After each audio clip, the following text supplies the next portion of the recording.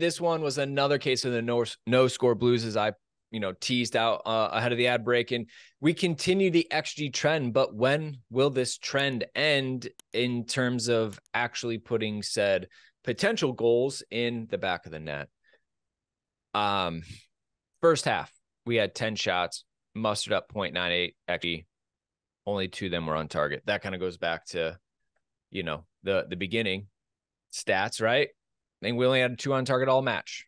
And the biggest one of the first half ended up being that Cole Palmer little nice line breaking pass. Cucurella making the back post run across the center backs.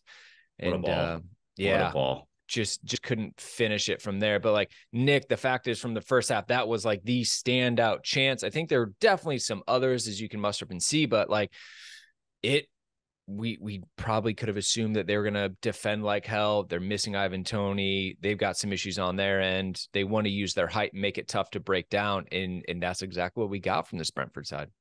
I mean, we know about this because Dan and Sam did a wonderful preview, but I mean, these guys are one of the better defenses in the Premier League. It's not to say that they can't be scored against, because of course they can be. And typically they are like the Avalanche sort of defense. You score against them once, they have to come out a little bit more. You can score against them again. But unlocking that first goal is really, really difficult because they defend really compactly. They don't leave a whole lot of space in the middle. And so all the kind of floating in and kind of runs through the middle were going nowhere. And despite that, I thought the first 20 minutes were really, really good football from Chelsea. I thought we were bold, we were daring, we were playing passes that they weren't expecting. I thought Cole Palmer, Madueke, and Sterling had some really good interchange. Jackson just got lost in this game, didn't do a whole lot, unfortunately. Couldn't really figure out how to get on the same page with any of those 3 players. And that's unfortunate for a lot of reasons, but the Madueke chance where he hits the corner of the post and a crossbar, you just wonder if that goes in, what happens in this match, because it would have been such a banger. The bridge would have been lifted to a level that, I don't know if we would have seen since, maybe the Mudryk chance last week against Arsenal. You just wonder, if things go a little bit differently in those sorts of moments, what really happens. But the Cucurella chance, Dan, for me is the one. Like, you have to be able to put that either side of the goalkeeper. He's standing right in the middle of the goal, and you hit it right at him. And good teams put those chances away. Yeah, I guess, as much as I want to point at Cucurella and be like, hey, I think there's 2 problems with that. One, why does Cucurella have the highest contribution across 2 shots in terms of the total expected goals? That's a problem. I don't want to be relying upon the left back to go be the individual to win us the game when you have Jackson, Palmer, Sterling, and Madueke all out there who should be the individuals who are more responsible for. And you look at their combinations and what they were kind of putting together, all of the shots we have, the shots are not good shots. They're not high quality shots that would lead to or likely lead to a goal. If I could counter that point, I think the reason that it had space is because they were doing a weird mix. To me, it looked like, and again, if someone has a better tactical eye and wants to correct me, please feel free. It looked like they were doing a weird mix of kind of half man marking on the wings and then kind of zoning the middle a little bit and just kind of passing Jackson through because he was just not making the right run at any point. And when you do that, it leaves opportunities for the players that you don't expect, like Cucurella, to make those runs kind of uninterrupted. And I think that's the reason why he was able to get forward and get through, not only on this occasion, but once in the second half as well. Again, I agree with you. Cucurella is not our striker. We shouldn't rely on him for goals. But when the opposition has some of your other players locked up and Cole Palmer is basically floating the entire width of the field to try and get the ball, I think that's the reason why you saw Cucurella able to break through and get forward as much as he did. It was unfortunate that Disasi was playing right back because there was really no threat coming from the other side. And I think it became predictable over time. That's just my thought on that. Yeah, I don't disagree with the predictability element of it. And I do think that when the way Brentford set up to frustrate the attack meant that you were potentially hoping a player outside of the traditional set might contribute at a higher level. I just think my thought would have been that you would have seen maybe a little more from Gallagher, a little more from Palmer in the positions that they were potentially getting in, and even Sterling. I mean, Sterling to have, two total shots over the entire game, one in that first half, felt really interesting, Brandon. But I mean, in general, like it ties to what Pochettino said, like post match, that like this is just about the fact that we're not clinical with the shots that we're taking. And even if we have a ton of volume, if the shots aren't good shots, like you're also not setting yourself up to be the beneficiary of a deflection, an angle, a rebound that goes in the right way, that you're hoping for a little bit of that luck in addition to the shot being of a higher quality. We've got the shots, right? The volume is there, kind of to everyone's point.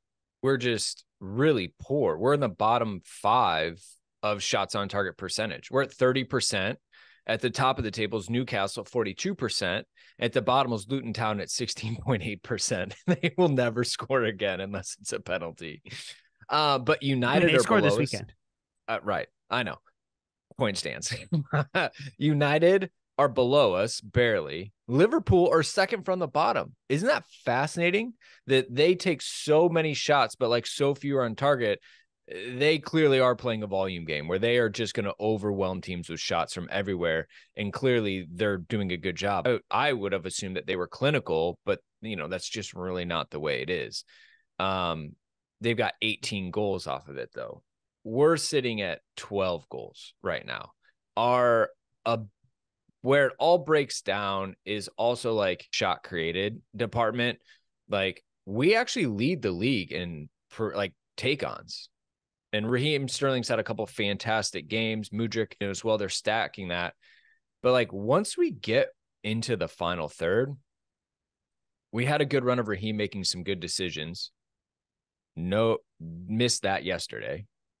Yeah. Nico Jackson not really providing anything. The players that you want, it's just back to the roller coaster. Oh, Nico Jackson has a game, now he's quiet. Oh, Raheem Sterling has 2 great games, and now he's quiet. The inability for like the consistency to be there, or if Sterling can have a quiet game, that's fine. But like we need someone else to fill that gap and step up. And to Dan, to your point, if it's Cole Palmer or it's Conor Gallagher, who I think I would put more responsibility on Cole because Conor's doing a lot more of the extra curricular activities in the midfield than so Cole doesn't have to. But like we need some ability to score goals. And I saw a tweet out there, Nico Jackson really isn't that guy yet. He needs time to adapt and develop. So then my question is whether it's to the club or to Poch, Nick, is what was the plan? Was the plan all in Nkunku? Was it all on his shoulders to say that he's the missing piece? Because the squad that we have assembled is sorely lacking in goals. And I think if I were to Monday morning quarterback this, did we really need Lavia, or could we put another 60 million into another attacking player? But Cole did come in at the last day of the window. Looks promising. Maybe just still need some time. Yeah, I mean, it's pretty obvious that was their plan, and it got unfoiled in the last preseason game. And again, it begs, you can kind of like go all the way back in time and think about all this sort of stuff, right? Why are you playing him on a terrible pitch in Chicago when he's going to be your goal scorer this year? I think that's a phenomenal question to ask somebody. Regardless, we should be able to score goals against Brentford. We should be able to score goals, period. Like I go back to the one chance that really, really bothered me yesterday that we missed was not the Cucurella chance. It was with Sterling in acres of space on the right, puts it 40 yards over the goal as if he had never shot at goal before, which we know, of course, is not the case. Why? He's been good recently. Why do you lose that much confidence? Goalkeeper's kind of near post. All you have to do is slot it far post and you have a goal. Like it's stuff like that really baffles me. Just like the panic like in front of goal is the only way I can describe it, Dan, that the team just gets so angsty in front of goal because they're so desperate for stuff to happen that they blaze it 40 yards over.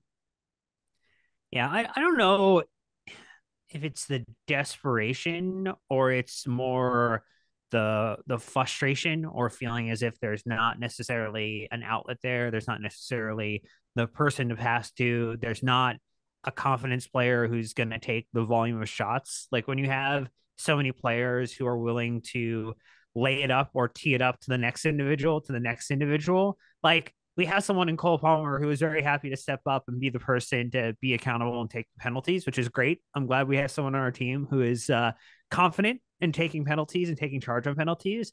But the fact that we don't have that individual who says like, hey, I'm going to be the person who is going to be the scorer, who is going to help bring the team forward, and I'm going to be accountable to that is a problem for Poch. It's a problem for the team, and it's a problem for the results that we've run into. Like even though we have some good underlying stats, like the challenge of not having a player who can execute like that, I think is why we see so many articles still, so many conversations with Naz or Matt or others about Chelsea not ruling out going after a striker in January because goals still continue to be the problem, Brandon, for this team.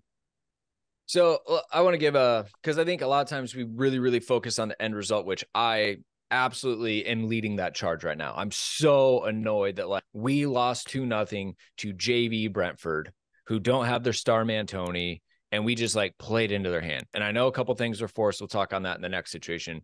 But gentlemen, the thing that we have, it should be an exciting team, right? We have the most progressive distance passes and the most take-ons in the league, right? We are more progressive than any other team in the league in terms of the style that we play. Now, I will absolutely say yesterday probably curved those numbers. But from even like a short and a medium pass area, you think of like Taka or other teams that high possess, we have the most short completions and attempts and the most medium, and we're the third in medium completions and second in the attempts, and even long, we're the most completed. Like Chelsea own games. We dominate. Short, medium passes mean we are controlling where the ball is going, not just hoofing it and running after it. We have a fantastic G that says, hey, if this team were clicking, we would be a lot better, right? We're in the top 5 on that standpoint. 18.2 knocking on the doors. Recently, Brentford's at 19, so there's some fun perspective. But like, this is a fun team the way we are set up. We are progressive. We are no Jorginho passing sideways and backwards for fun. This team looks to go forward, but we are woeful when it comes to that final action, that final pass. And that's what's really letting us down this season. But I think if you're to strip that away, Poch isn't the problem, and we're seeing that nonsense again. The Poch talk, you're missing it. Look at the numbers. Look at the style. Oh, the eye test. People are swinging and a miss on this. A couple tweaks, a couple people healthy consistently, maybe one upgrade in January. This is a different team. We are flying. I mean, if I could though, like I think there was some naivete in what we did yesterday. We knew what Brentford was going to do, right? Low block, hit and hope, right? That's their style. And by the way, there's nothing wrong with that style. This is not me chastising that style. Chelsea have won plenty of games in our history playing that style of football.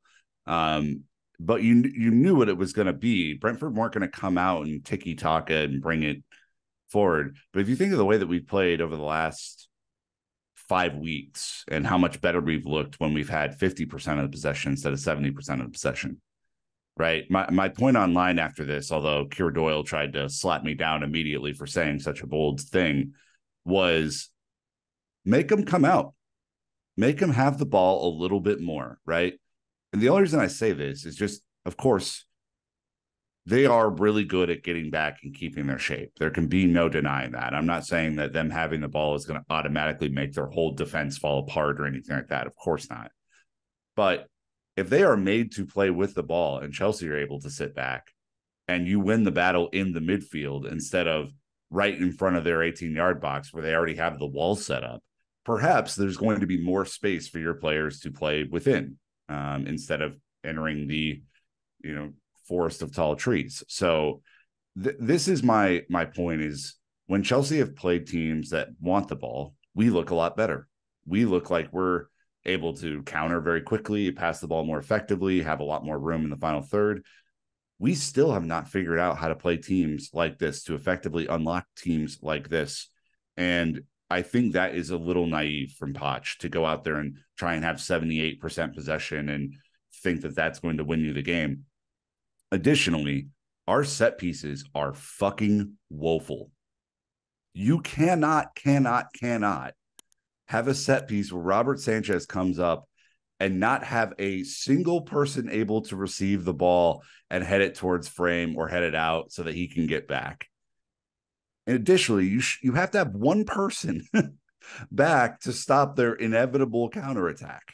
Like, these are very, very basic principles that I'm saying out loud right now. They might not make sense to anyone. You might not agree with any of them, and that is totally fine.